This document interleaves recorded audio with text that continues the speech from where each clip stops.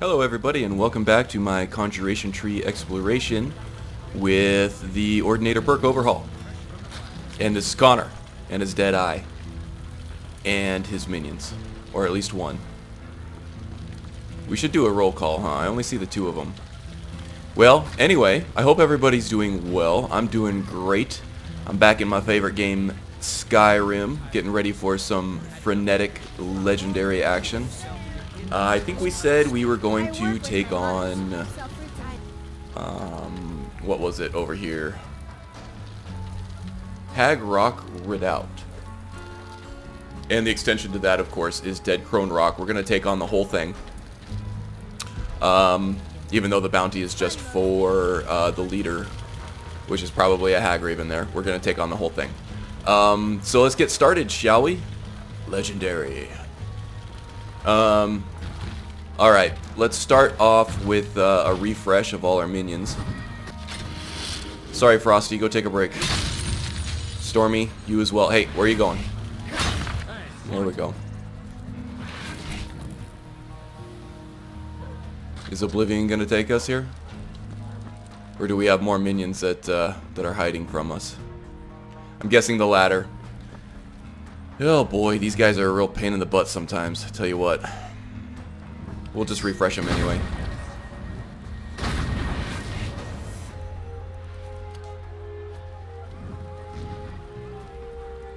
Oops. This doesn't work.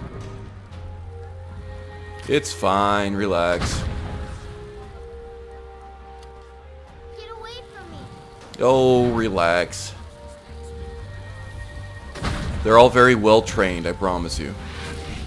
And we need our Storm Atronach.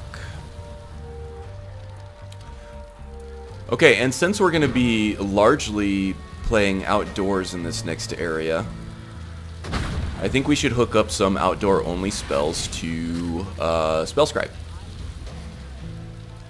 Namely, for right now, Apocalypse. I also want to try Lightning Strike at some point. But I think we'll do Apocalypse this time. And we need Spellscribe. There we go.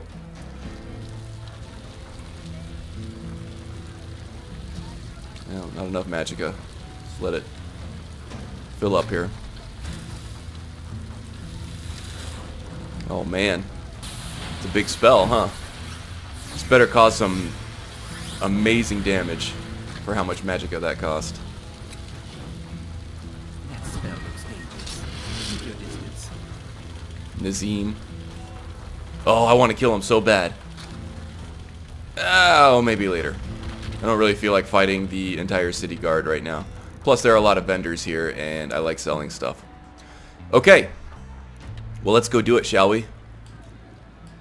Got to be ready for action right away when you fast travel these places. Sometimes it puts you right in the thick of it. I can't wait to see how this Apocalypse spell looks with Spellscribe. Oh, I lost my sword. Dremora Lords are still around, though. That's good. Ah, bear! That was scary. Alright, let's keep moving. A bear came charging right out of the fog. That was amazing. Ah, now he's getting levitated.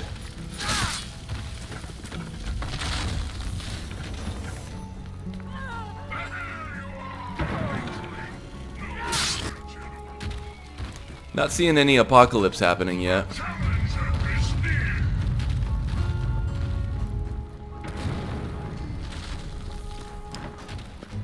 Oh, they're fighting without me.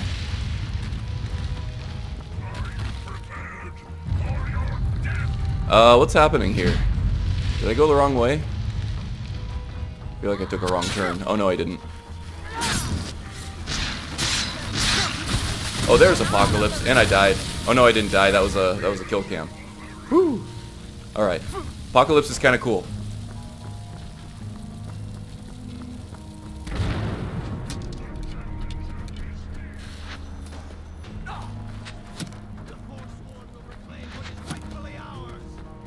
Who said that?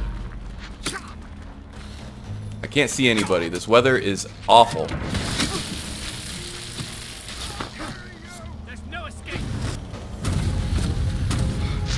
That's awesome.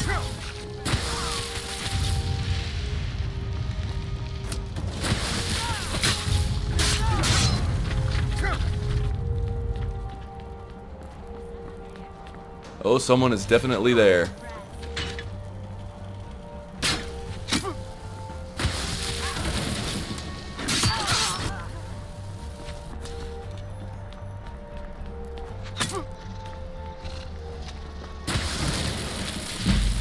Okay, we're seeing that shock perk that's supposed to reduce enemies to 75% health on the first hit. It's finally working. I don't know. I guess at this point, with how many perks we have running right now and all the active effects, it's just kind of luck of the draw whether or not it actually works. Who's shooting at me?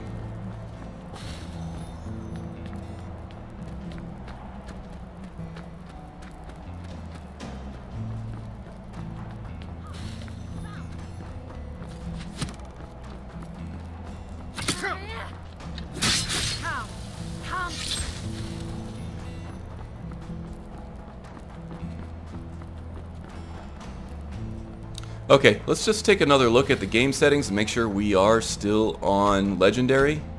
Indeed we are. No tricks, just a super high level character.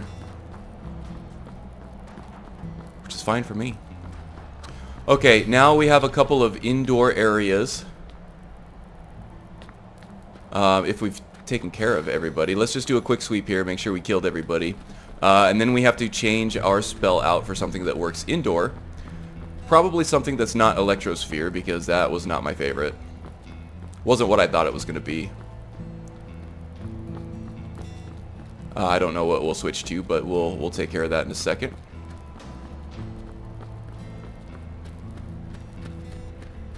I don't know where all my minions went either. Luckily, with all the enchantments and the perks and everything that we have fleshed out, we're able to do more stuff on our own without the help of our minions. But obviously with all the perks we have as well, we are much stronger with them around. And they are much stronger with us around, so it sort of behooves everyone to stick together. I don't know where they ran off to that time. They must have chased somebody down.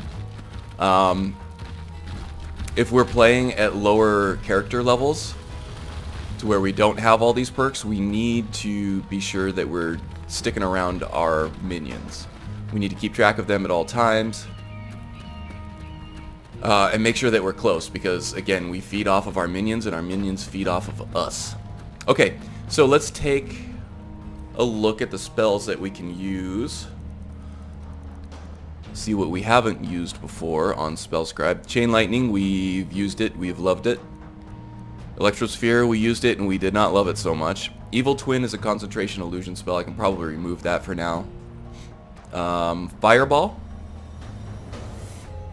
Fireball might be fun. Cause some explosion damage. I'm not sure if that splash damage is going to affect us though, but what better way to find out than to test it in an exploration playthrough.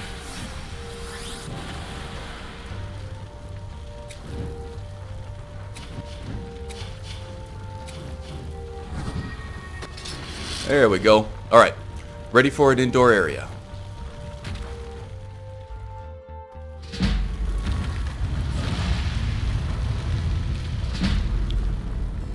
Already activated. Ooh, my distorted shape didn't work there. Or it had just run out.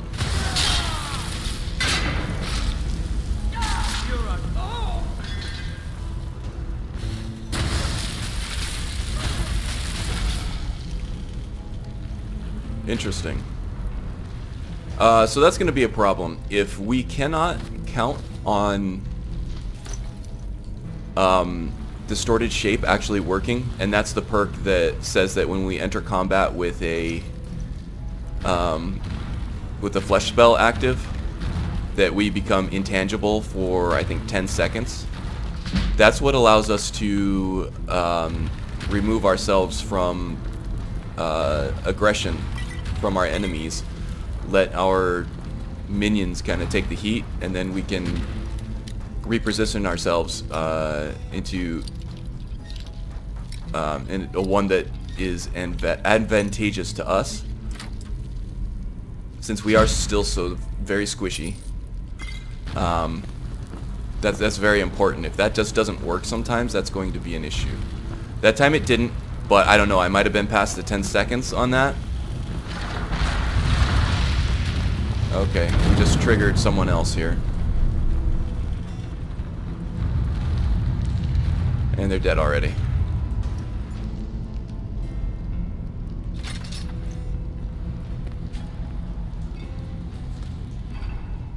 I don't know why I had to take everything else before that actually had focus, but whatever.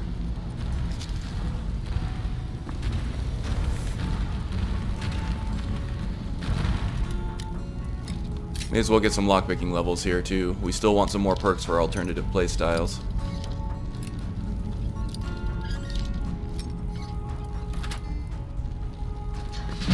There we go. That helps.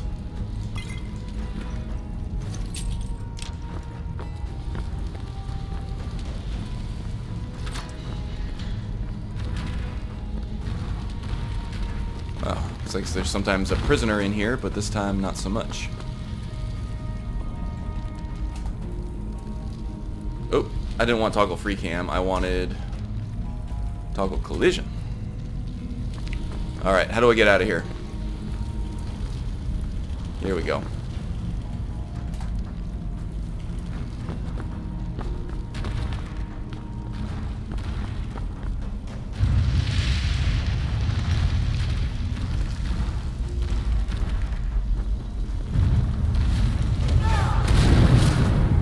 There goes a fireball. Okay, so we don't seem to be taking on too much splash damage. Ooh, a Sorrow Tonto. It's a nice little blade. So that's good.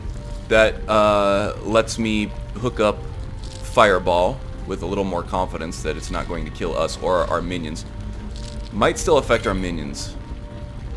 I don't know. Oh, and Connor's hungry. I guess killing Forsworn really creates an appetite, doesn't it? Apple pie. Charred skeever meat? Sure. Cooked potatoes. Doing a lot of carb loading. And why not? We're gonna burn them off. Alright, there we go.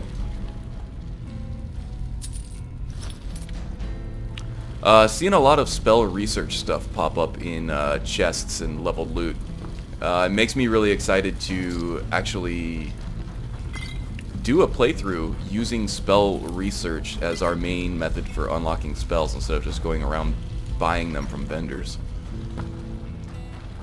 Okay, so we have one more indoor area to get through before we come back out on top of this little tower here, and then we have a Hagraven to fight.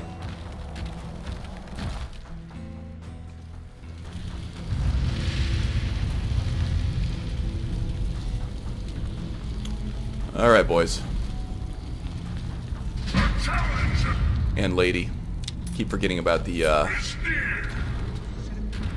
gender of the Flame Atronach.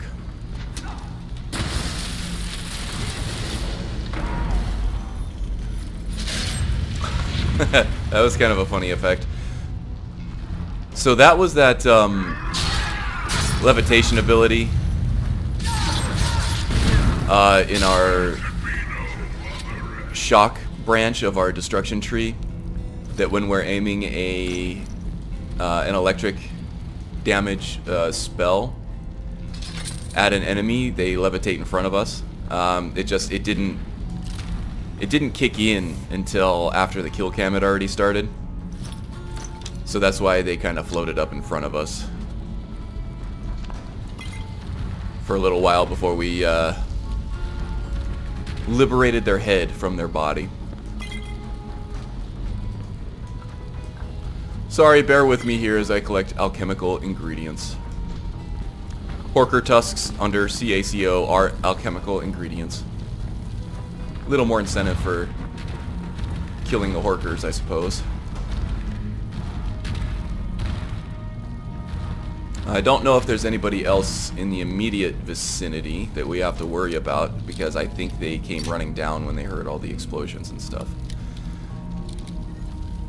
So we should be pretty safe, at least in this area, until we unlock the gate in the next area. I think this goes out to a ledge where there's another chest. Oh, there's another Briarheart out there, I guess.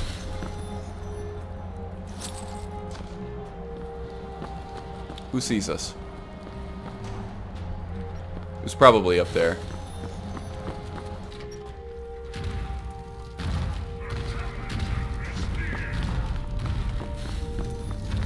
Are they near? Do you smell weakness? Can I snag this guy? There we go, knocked him off anyway. That's another thing that Fireball is good for. It creates an impact, and you can use that to knock the soul gems off of the off of their pedestals.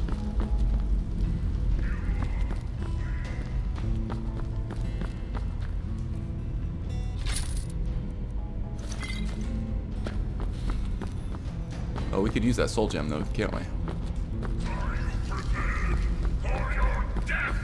You talking to me? Hope you're not talking to me.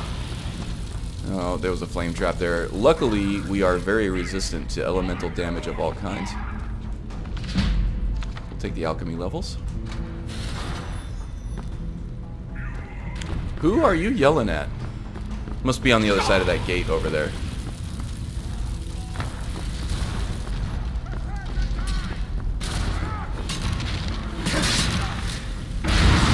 The Oblivion Suplex.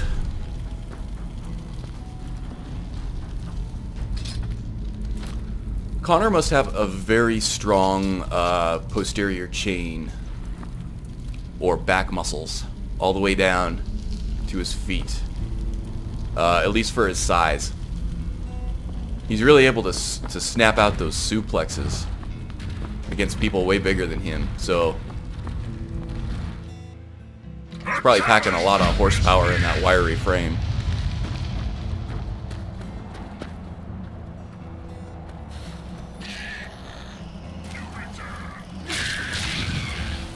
Oh, well, that was anticlimactic.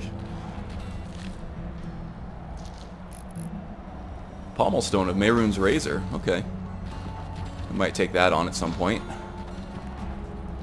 I like the Mehrunes Dagon quest. The Razor is a very cool Daedric artifact. I like it a lot. I'm struggling with how to work a dagger into this playstyle. It might be a little more useful if we're sneaky, and then we can do sneak attacks. Or it could be useful as sort of an offhand weapon for a dual wield playstyle. But I'm having trouble seeing it as a main strong hand weapon. Using it for our main means of damage output. Now I know that it gives you a chance of killing the enemy outright with one hit. With every hit, so that's good. And it has a very high rate of fire. You can swing it really fast. But its range is really messed up, and it just looks kind of funny running around with a dagger in one hand and a spell in the other and just swinging that thing around like a madman. I guess it's not much different than what you're seeing now. We just have to get in closer, which is fine because that will cause more damage with our lightning cloak. Have to think about it. Actually, I'm surprised that we were able to loot that that piece of the Razor before activating that quest. Seems odd, right? I thought that those didn't even exist until the quest was active. Must have been wrong about that. Okay, so that was pretty quick. Do we want to do another one before we call it a day? Let's go ahead and quick save. And let's take a look at our quest list.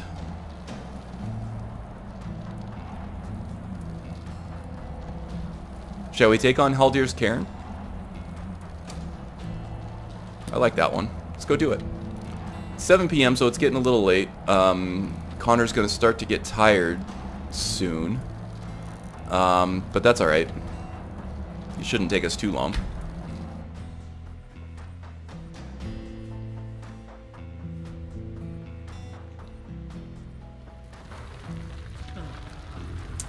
We do have a level up here too. I don't see Flame Atronach. I don't think Flame Atronach died. But we may as well go ahead and refresh our minions before we head in anyway. Let's go ahead and level up. We're gonna bank the perks because we pretty much have everything that we really need. 2 perks to play with once we start doing an alternate playstyle here. I've been thinking about that a little bit. I think maybe what I want to do is try Bound Battle Axe for a while.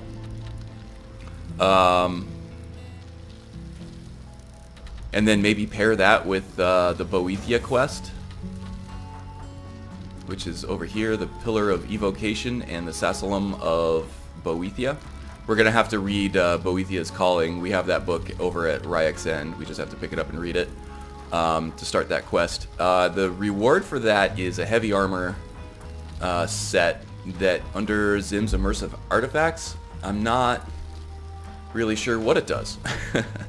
In previous iterations, it's had sort of a flame shield attached to it. I think vanilla, it has a damage over time effect if you're close, kind of like a poison damage, and maybe a sneak buff to it. I think that Zim had really, oh, what was that, like Knife Point Ridge or something like that. Anyway, it's over here somewhere.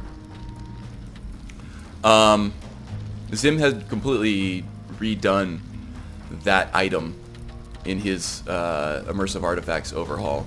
So, I'm really not sure what it is in this iteration. It's been a while since I've used it. Okay, let's get our dudes in.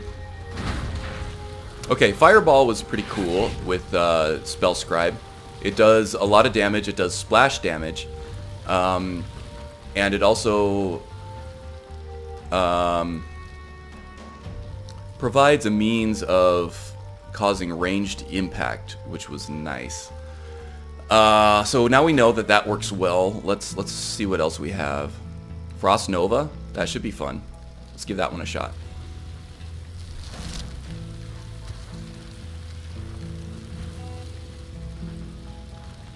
Oh, Frost Nova is not going to work because it's a self-targeted spell, I think. Cannot store concentration, ground target, or self-targeted spells. That's a bummer. I wonder if Lightning Strike, we're going to be inside. I wonder if Shock Nova is the same way. Yeah, it looks like Shock Nova is self-targeted as well. So that kind of limits our choices here, doesn't it? We're going to be indoors, so we can't do Lightning Strike. Chain Lightning's always fun. Electrosphere I didn't like so much. Yeah, let's just do Chain Lightning again. Why not? I think that this would probably be our bread and butter Spell Scribe ability for indoor anyway. Just because we have buffs to lightning spells or shock spells. And I think those apply to Spell Scribe summoned abilities. Got to get those alchemical ingredients if we're going to get some more perks. Alright. Let's go kill some ghosts.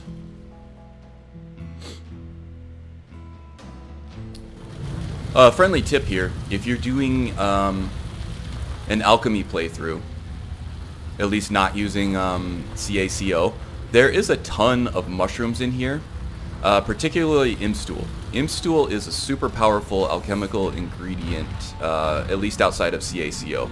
If you're not running CACO, Imstool is maybe the best ingredient you can get because It has a paralysis effect and a damage over time effect and just a straight up damage effect. So you can create ridiculously powerful potions that paralyze and cause straight up damage and cause damage over time. And you can make a ton of them. You can actually take these imp stool and plant them in Hearthfire planter boxes. So you can reproduce them and have like a ton of them on hand. So you can make a ton of paralysis potions, and that itself makes you pretty invincible.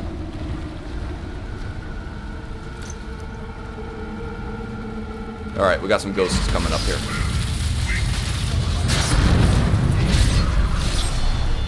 And another level up. We'll take it.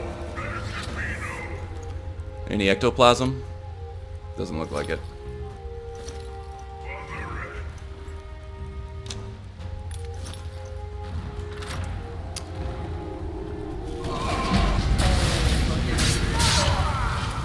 Now, you've seen me just console in gold, which I don't mind doing in a series like this.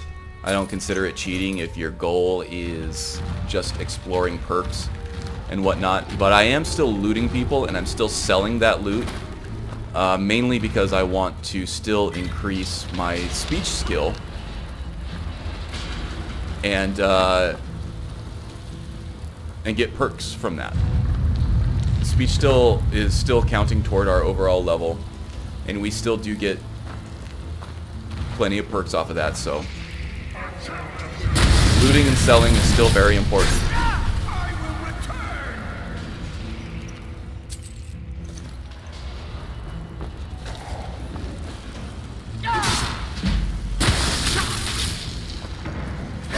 Where'd he go? Oh. I levitated him. Gonna have to get used to that. It's a great effect, though.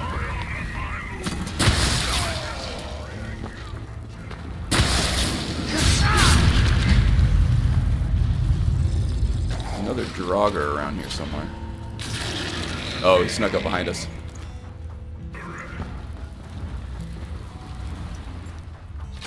Or rather, we snuck up behind him.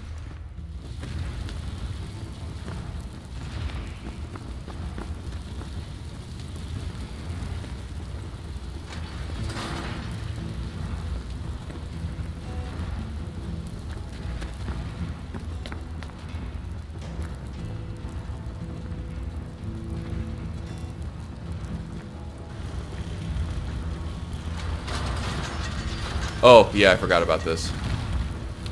I remember now.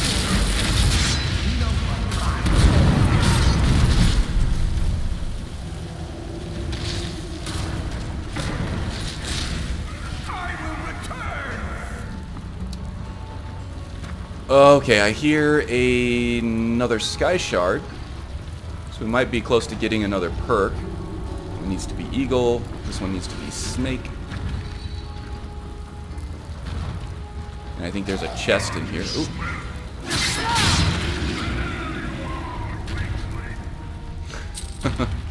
Dremora Lord still talking all kinds of trash.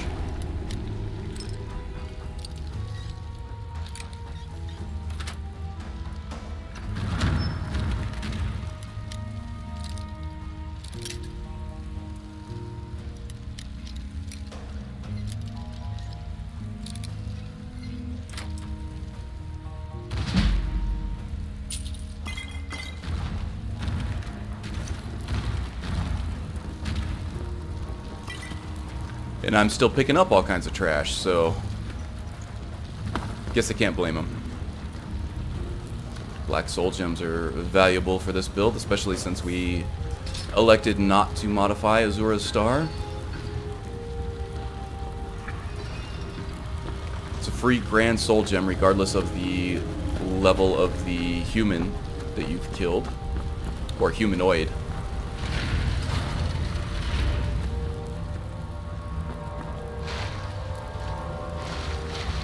Okay, no perk point for that one. I think we're only one off, though. I think we only need one more Sky Shard for our next perk.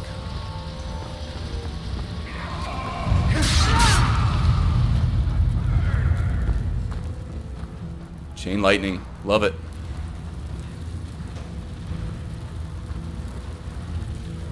Okay, I think there's loot past this trap here. The other way that I just looked at that went up the stairs is how to get to Haldir and finish out this dungeon.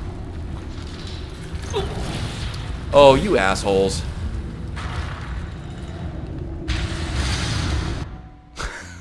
Alright, how far back do I have to go now?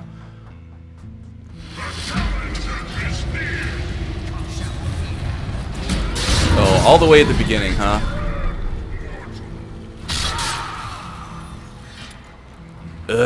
Alright, I'm not going to make you watch this. I'll probably just cut through all this unless something super awesome happens. Okay, got through it. The trick here is to just trigger the trap and get out of the way of the log before you go in. That is a huge weakness of this play style, this character concept, is that his summoned minions do not have the Lightfoot perk. That would be a great patch to add at some point, but for now we don't have that. So they will trigger traps that you have jumped over or avoided. So you have to figure out other ways around those, or you might die. Okay, so here comes Haldir. This is a tough fight, but since we're so resistant to elemental magical damage, it probably isn't going to be too bad for us. What I would really like to try to do is try to get some summons in here. I think that they may end up getting stuck behind this gate, trying to force a one-on-one fight. So I'm going to go ahead and quick save here. We'll see what happens. We may have to switch to start conjuring Dremora Lords on the inside. And Dremora Lords will be the ideal conjure for this because the thralls, the Atronach thralls, are master level spells that take forever to cast, so you don't want to do that in battle.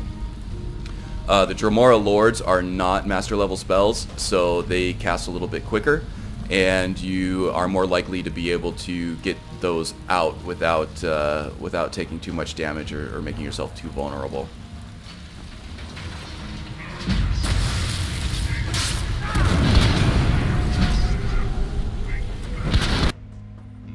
Oh, and I crashed.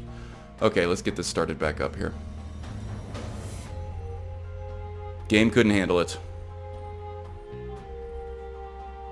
Looks like this build is broken in more ways than one.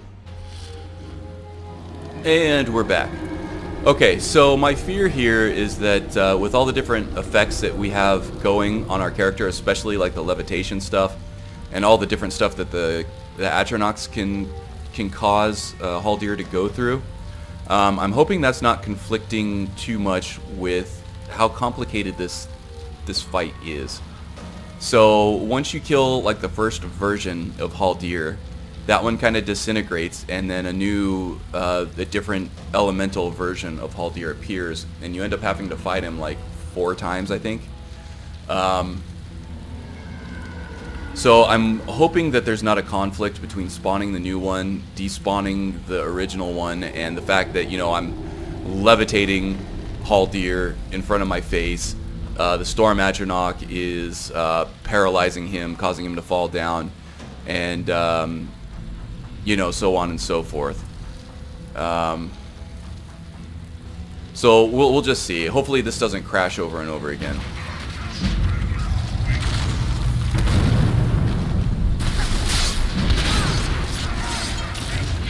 Alright, so far so good. Go ahead and quick save here. Oh, what's hitting me? Oh! That looked like an invisible Haldir. He's dead. Are we done? Is that it? That was really quick. This is usually a tough, drawn-out battle. As you'd know if you've seen my Alucel series.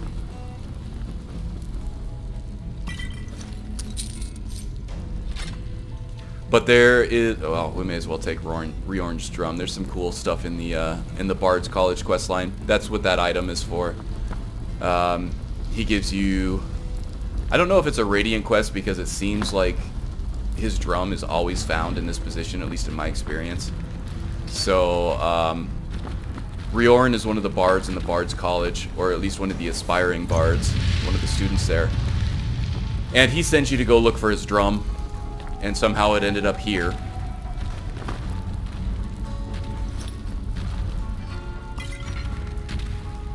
So we might take on that quest. So I went ahead and grabbed that item.